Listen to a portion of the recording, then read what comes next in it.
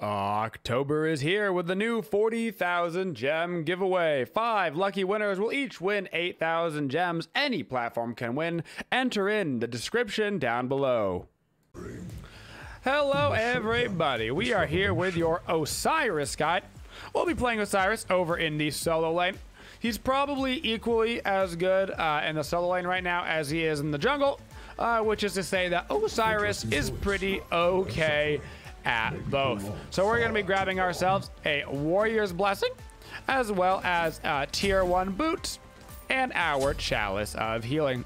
For our active slot, our intention is going to be to grab a teleport, which means we're not actually going to grab an active at all here at the start, and we'll get it when we back to the base for the first time, leaving us the option of grabbing a different active if it turns out that we didn't need the teleport. No harm, no foul.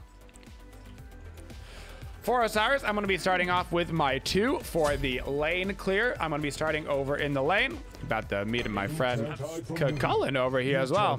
See if I can't throw down a little, get a little Warrior's Blessing proc right there. Get that started on up. Osiris is a kind of a hybrid warrior. He's got an auto attack chain. He's got ability base as well. So he's got some pretty decent options as far as builds go. You can bring him a little bit more ability, a little bit more auto attacky, as well as tanks. So you can't super build Osiris wrong as long as you are giving him some defenses.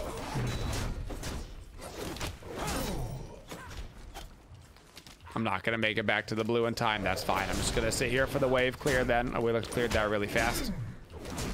That is fine. So for our abilities, we've got our 2. This is our Spirit Flail. This is going to be a medium-sized circle ability.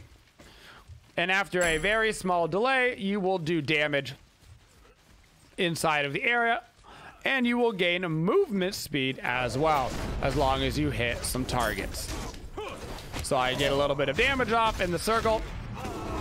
I get some bonus movement speed. Oh yeah! First blood! For a couple of seconds. So we get a 20% movement speed buff for 3 seconds, and some damage, and this ability will interact with our 1, which we will be grabbing here at level 2. 1, a key part of our in-lane poke. So on Osiris, something that you're going to be doing a lot is spamming your 1 and using your abilities as auto attack cancels, which I did a lot in that little engagement right there. What that means is that Osiris has this auto attack chain that we talked about a little bit earlier. 0.51, 0.51 on his attack chain, and his last 2 attacks are AoE, which helps you with your lane clear. I'm actually going to back up right here and use my teleport to come back in, get that nice Chalice refresh. And so oftentimes on Osiris, what you're going to do is you're going to auto attack twice, and then you're going to use an ability and just kind of restart over that auto attack chain, factoring in your abilities right there in the middle. So you oftentimes go 1, 2 when you're fighting somebody ability, 1, 2 ability, 1, 2 ability. And this is going to give you a nice combination of being able to actually get the damage off from your abilities as well as your auto attacks. This is mostly used when you're fighting enemy gods, although it can be used for things like creeps as well. So back into our abilities, our level 1 is a really low cooldown sickle throw. It's only on a 5-second cooldown. You can see 4.5. It does a little bit of damage, but most importantly, it is a slow. So this is a slow for 3 seconds, which is quite nice. And so as long as you hit it, bada bing, bada boom, you get that nice little slow. Nice rotation from Osiris and new ulti as well. And it interacts with our 2. The way that it interacts with our 2 is that if you have the slow on them from Sickle Strike and you hit the enemy with a Spirit Flail, it is going to increase that slow from the 20% Sickle Strike to a 40% slow, and it's also going to refresh that slow timer. So you can theoretically slow somebody with your 1, wait a couple of seconds, then throw down the 2, and then it'll slow them again. And you can get that slow upwards near the 6-second marker, probably more so near the 5-second marker.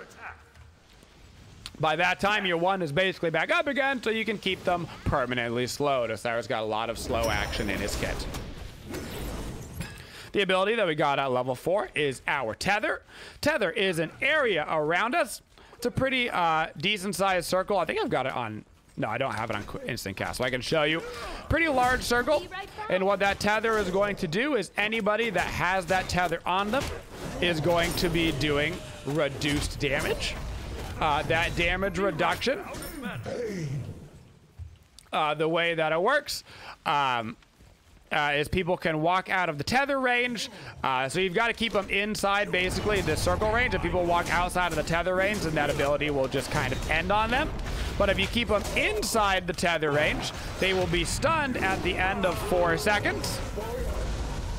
Ooh, there he goes right there. They will be stunned at the end of the duration of the ability, which is 4 seconds, and they will get stunned for 1.4 seconds. So oftentimes how you're going to use this ability is you're literally going to just kind of hold down the W key, and you are just going to, you know what? Let's do a little fun. Let's do a little auto attack style build over here. This will be fun. We'll grab a couple of wards as well. So you're gonna typically go right into combat. You're gonna try to get around everybody. You're gonna pop your 3, get that damage reduction on them, and then hopefully get a squishy or 2 with the stun. Then we have our ultimate ability. This is the only actual movement ability on Osiris. It is a leap, so you can use it over walls. It is also CC immune, so you can't be like a Wheelix pulled out of this because it is your ultimate. When you land at the target location, it's a fairly small circle that you're using on your ulti, but if you land on that target location, anybody inside of that range is going to take some damage. They are going to be rooted for just a moment. It's a real quick root, 0.4 seconds. And then they will have 100% anti-healing on them for 6 seconds, which is really the big purpose of this ability, is that big, fat anti-heal. I'm going to walk right out at this point, hit him with the slow. Now that he's slow, I'm going to just go ahead and put my tether on him, try to keep him in that tether range. That way I can get a little bit more poke on him at the end of it. Just keep poking him out.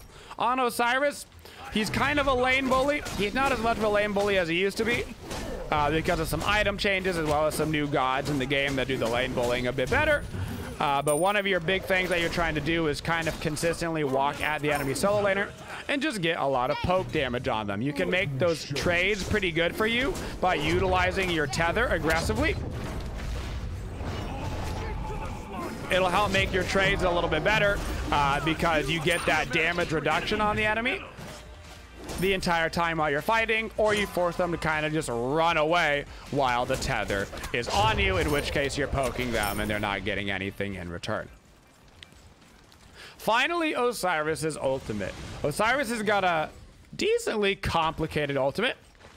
And so you can see right now we are 1 out of 8. When I use an ability, I'm going to be 2 out of 8. And so this is going to go for all of my abilities. It is going to increase this number. And if you pay attention to my character, actually, I don't know how much it really shows on this skin. It does. You can start to see that my character will look different as well. So this passive actually factors in to Osiris's lore. And that is fragmented. Every time you use an ability on Osiris, you become a little bit more fragmented. And this is a good thing. What that means for us is every time we use an ability up to 8, we're losing a body part. Because we're losing a body part, we are gaining physical and magical damage mitigation. 2% physical damage mitigation per stack. And 1% magical mitigation per missing fragment. So because it's up to 8, that means up to 16% physical and 8% magical.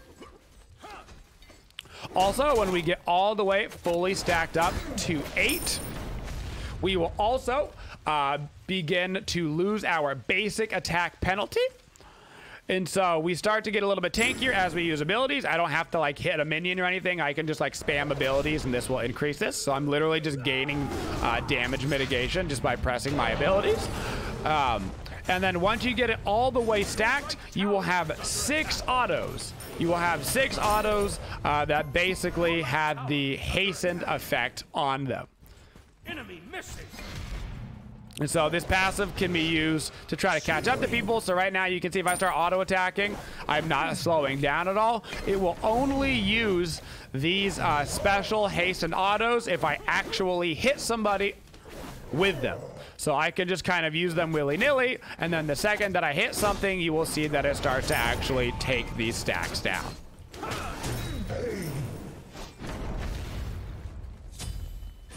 So use them wisely. This is going to be great for helping chase down the enemy.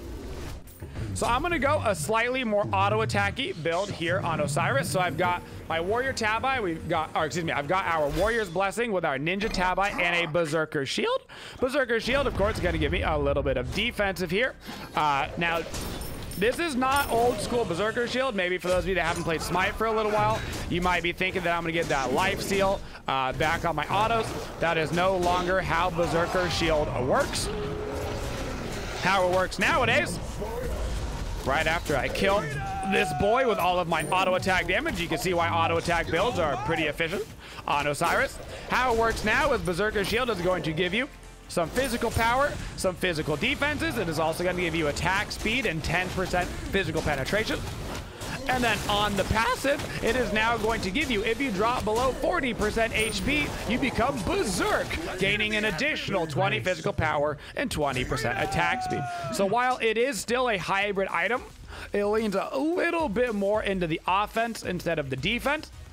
I don't mind it as long as you're against a physical solo laner. If I was against like a magical solo laner, I obviously would not get physical defense first. You would get magical defense first. But because I'm against a physical solo laner, I feel very comfortable going a more aggressive build because Berserker's Shield is going to give me those physical defenses. On top of the fact that Osiris has so many mitigations already built in.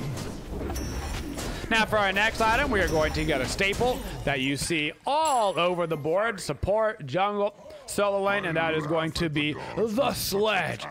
Typically in the solo lane, I want you to get a defense item first that either gives physical or magical defenses depending on what you're laning against. So just make sure you're getting it depending on whatever your lane opponent is. After that, you can tend to go a little bit more general.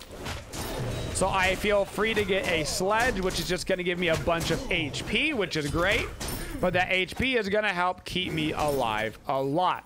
So if we go look over at the sledge for our next item, it is only 2,300 gold. Still gives me 40 physical power. Awesome. A little bit of hybrid item, but 300 health, a little mana and CCR.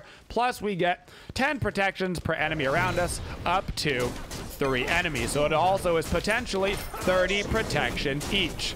But that just depends on how many people you have actually around you. In the solo lane, chances are it's just going to be you, the solo laner, and the enemy jungler. So you're probably only going to be getting 20 of those protections until you move a little bit closer to the team fight stage of the game. For our official build order here on Osiris, we level up our ultimate whenever we can. That is going to increase the damage by 100 every time we put a point into it. So make sure you get yourself that ulti whenever you can. You grab your Spirit Flail whenever you can. This is going to be a great source of lane clear. Make sure you are utilizing your AoE autos as well for your lane clear. Then we're going to rank up our 1, our Sigil Strike. This is going to be great poke for us in lane. Finally, as you're moving into the team fight stage of the game, you're going to be leveling up your 1. That is going to increase that damage reduction that you get. I was rotating over to the Gold Fury to make sure that even if they are still lane rotated, they had me. And they didn't get anything off that. Looking at their team comp, I should be able to go quite aggressive this game. So I'm going to get a Shield of Thorns. And I'm actually going to wait because I see some action by the mid lane. So I'm going to wait here in the base. I'm going to level up my teleport. And then I'm actually going to teleport near this tier 2 tower in mid. So that way I can come around and try to gank this Kukulkan. Doesn't look like Sobek was on the same page as me, but we still might be able to get him. I throw down my 2 over the wall, which is going to give me some bonus movement speed. I'm just gonna sit here and tank this Ymir right to the face. I'm fine. I'm gonna pop my thorns to make sure we get some reflect damage out. See if I can't zone this Cullen away from that Janus portal so he can't get through. We will be able to. Taking quite a bit of damage, but we're still okay. I got my chalices popping. I'm looking to ulti in. Janus, I know his ulti is down as well as his portal, so I'm just gonna go straight for him in the back line. And after all is said and done, we are actually still okay over here. And I'm just gonna head back over to my lane and make sure I'm grabbing some more farm. As Osiris, you are, of course, a warrior, meaning that your job in the team fights is to dive into the back line. You are not much of a peeler on Osiris. You almost have none. Your best peel is really going to be your tether, but that takes 4 seconds for it to actually get the stun off for peel. So you can throw down your slow and try to peel, but most people won't care about that with their range. So it's not really your job to keep your Nuwa alive. It's not your job to keep your Hunter alive. That's going to be on your support. As Osiris, it is your job to go ahead and hold down that W key and get all up in their backliners' faces. They're hunters, they're mages, it doesn't matter actually, because of your damage reduction. You are going to be naturally a lot tankier than you would think. This is also another reason why you can get away with building Osiris a little bit more offensive. The rest of my build is still going to be hybrid defensive with a little bit of power built in. But mostly in that hybrid scenario. And the reason why you get away with that is because you've got so many % mitigations from your passive, plus you've got the damage reduction on your 3, meaning that just with those 2 things combined, you are going to be quite tanky. And so you can get away with going a little bit more damage to try to apply some more pressure while you're already tankier than you have any right to be. I don't believe Cullen's going to be able to kill me here, but I am going to start walking away. He wants to keep the pressure on me. That's fine. My team is shoving up left and mid really, really hard. So at this point in the game, they've got a Janus and a Ymir as their magical damage. Other than that, they've got 3 physicals, so no problemo. Easy decision for me. I get to go right towards a Void Shield, give me some more physical protection, some more HP, help bring some pen out for my team. This is going to help out my Awilix and my Heim as well as myself with the Aura Pen. Reminder that Aura Pen means as long as they're in that area, their protections are reduced. So it's going to do that before something like Flat Pen. So you're really increasing the efficacy of your team's penetration and helping out with their damage. Great item for you to pick up on solo lane warriors, as long as the enemy team isn't like super heavy into magical damage, or if their magical damage isn't super far ahead. For Osiris and his lane matchups typically aren't that big of a problem. But historically, Osiris has been used to bully out people in the solo lane to try to grab early lane pressure around the map. You can see that we had a pretty decent time in lane against the Cullen, even though he got a slight XP lead on us. From the start of the game where we didn't get credit for the blue buff, we still ended up being okay because we can just kind of fight into him. I would be careful about some of the new age solo laners like Cthulhu tends to do very well against you. I would be a little bit wary of that. Anybody that has built-in slow immunities just across the board for Osiris is kind of annoying. So much of your CC and your kit is based around your 1 and your 2, basically keeping and enhancing slows on people. And if they have built-in slow immunities, you're not super able to chase people down. And so this is outside of the laning phase. This is going to go more so for just generically in the match. A Mercury, a Kukulkan, whatever. Anybody that has some sort of ability that can just immune all of your slows, for the most part, is going to prevent you from catching up to people, because you really utilize those slows to get in range of your tether, to keep them in range of your tether for the stun. And so in general, you do not want to be picking Osiris into heavy movement speed compositions, or excuse me, heavy movement speed immunity compositions. In general, you're looking to pick Osiris to 1, bully the lane, or 2, into healing compositions. So Osiris standardly, historically, has been used against healers because his ultimate has 100% healing reduction on it. This means that as long as you're diving the backline, as you should be, as the warrior in the solo laner, you're going to be looking for that healer. It might be a Hel, it might be an Aphrodite. Heck, even this game, Cupid, doesn't really matter. As long as you're putting pressure on that backline and you're saving your ulti and, for that healer, you're going to be able to burn down those harder to hit targets. Right now, Ra is super meta right now. And so Ra's kind of in an interesting spot because now Ra's got movement immunity, right, on his 2. He can undo your slow. But you can also get the anti-heal for him, as well as everybody has to group up in his heal, which means you might actually be able to get multiple targets with your ultimate if they're all trying to sit and bathe in his glow. So just keep that in mind. There's positives and negatives to that matchup.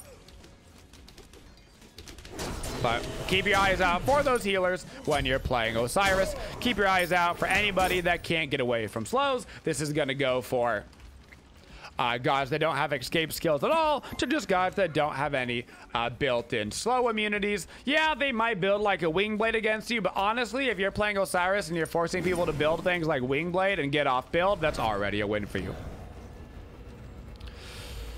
Next up, we've got a couple of options. We can go a little bit more aggressive and do something like a runic shield, which is going to give us some magical defenses that we need and put us some pressure as well on that Janus in the back line. Nothing wrong ever with a runic shield here, and Chile doesn't really quite make as much sense for us on Osiris. We're not really concerned about the cooldown, and of course you can go something straight defensive for your team, like a Shogun's Kusari, which is going to help bring out some attack speed for your boys if you had a heavy attack speed comp. We don't, so I'm actually just going to go a Talisman of Energy, which is going to give me a bunch of magical defenses, a bunch of HP, which is going to help even with the physical damage, and it's going to help my entire team overall by giving them some movement speed and attack speed, which will help out the Hyman and Wheelix a little bit. But like I said, we didn't like go into the Shogun's Kusari because we're not super in attack speed composition. Gonna throw down my my Shield of Thorns right now, which is going to let me do a bunch of reflect. I'm gonna ulti myself right into the back line as soon as I saw that Janus going in the back, and then I can just dive right into their backline. Bada bing, bada boom. So at this point, you can see that I'm a little bit heavier into the physical defenses, while also being hybrid in nature. I've got the potential bonus 30 protections from the sledge when I am in range of their entire team. And also really focusing on getting a large HP pool. HP pools right now, very important in Smite. An item that we don't have that is right now that is always a great choice is a Stone of Gaia. Stone of Gaia going to give you a bunch of HP because you have so much HP typically in your builds as well, because you're going to have a sledge, you're going to have shields that are giving you HP. It means you're going to get a lot of efficacy out of that Stone of Gaia passive as well. And so you're almost always going to be grabbing that Stone of Gaia as you move in to the late stages of the game. Typically no earlier than a third item though, because you're going to be getting that physical / magical defense item first for your laning phase, and then you're probably going to honestly be getting the sledge as long as you're on a warrior, because sledge is so stat efficient. As we moved into the late stages of that game, of course we were holding down that W key at our backline enemies. Our build was going to continue to be around that hybrid option, almost guaranteed that we would have gotten a Stone of Gaia that game to pair with all of our HP items, and then we would have had to continue to look at their team composition. So we had 200 physical protections, we had the magical protections as well as 3k HP. Then we had all of the mitigations from our 3 and our passive. Because we've got built-in mitigations, this also stacks really well if you wanted to go something like a Spirit Rope as one of our final items, or a Oni Hunter's Garb. Stacking percent mitigations on top of each other are super efficient. Now both of those items are almost entirely defense, so I wouldn't be getting any offensive stats out of those to do more damage to their backline, but there's absolutely nothing wrong, especially in the later stages of the game, for just grabbing some more percent mitigations to stack on top of your passive percent mitigations, to stack on top of your 3 damage mitigations. You'll basically be taking no damage. Meanwhile, your Thorns isn't affected basically by any of that crap, so you're still getting all of the efficacy out of Thorns, guys, and that is our Osiris, guys.